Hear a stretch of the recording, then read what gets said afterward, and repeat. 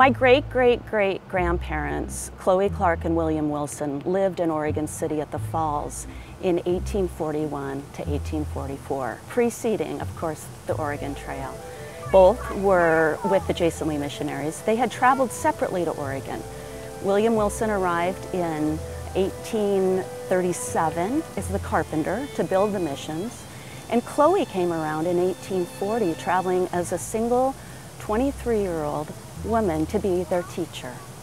They met and were married up in Nisqually, but when they lived at the Falls, Chloe wrote a journal, and so I have the privilege of knowing how she saw the fish jumping through the falls, and she was frustrated because she realized she could never speak all the languages of the Native Americans living there, not knowing there would be so many different languages that she would need to speak to communicate. J.K. Gill, who was my great-great-grandfather, he married one of Chloe and William's daughters, which is how he became family. But he had a brother named Sam Gill, who was a steamboat engineer, and he was also a writer. And so his stories, his log, as well as stories he wrote for the Portland Bulletin in the late 1800s, are also preserved. And so it's through all those I really have an understanding of what their experience was on the Willamette.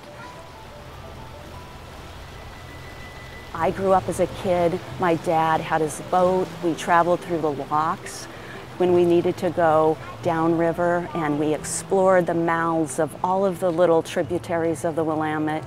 We stopped off in Champoeg, and I would swim, and I can still think of the feeling of swimming in the Willamette, waiting for the log rafts to come by to create the waves. I'm lucky to be in a family of writers, and writing came easily to me. But it was when my dad died 4 years ago that it just flew out of me. I realized there were these stories that I knew, some relating to history, some relating to my relationship with my dad, and I really couldn't not write. And what I hoped to do was write something that was publishable, that could be shared with others. Not to mention my father, who is really the one that brought all this to us through his own storytelling and his love of the river.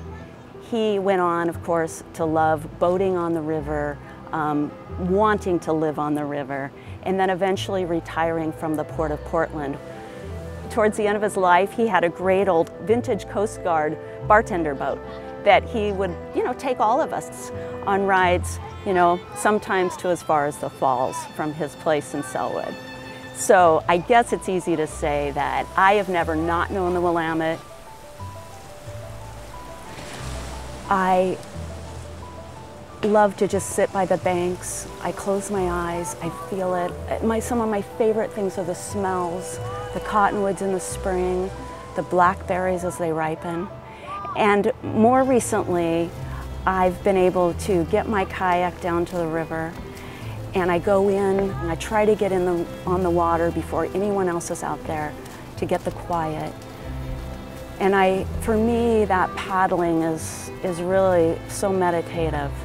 And what I always do is I swim in the river after. And when I swim in the river, it takes me back. I feel like I'm a little kid again, because that's one of my best memories of growing up on the Willamette, are those summer dips. Maybe after strawberry picking, maybe after whatever it was. We were so lucky to have the freedom to do that. I once overheard someone talking about how if only they got rid of Westland Paper Company, which has since stopped production, that would be so beautiful, to get rid of all of that. And I don't agree with that. I really believe there's a way we can preserve our stories of the past, and it's important that we learn all the different stories, and we recognize that while we may call some bad or some good, hopefully we're inspired to learn from all of them. We all have stories. We have different stories. Some of our stories are sad or scary. Parts of our stories are good. We might think they're bad, but they all make up who we are. And I so believe that by listening and looking at those stories, we learn about ourselves, and really as a people, I think we can move ahead better.